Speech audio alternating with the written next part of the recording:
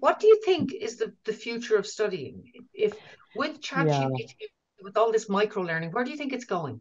So we need to, as a sector, I suppose, look at what are the other aspects of what we deliver that have real value to students' progress and their understanding of learning. So we're focusing a lot on our tutors. And it was lovely. A-level results were on Thursday, and all the messages from our students, it wasn't the course material, that it's my tutor was really important. The It's feedback the I got human in the from my loop. tutor, it is. So we need to make sure as a sector we're putting that forward, that online distance learning, fantastic. We all really get behind that.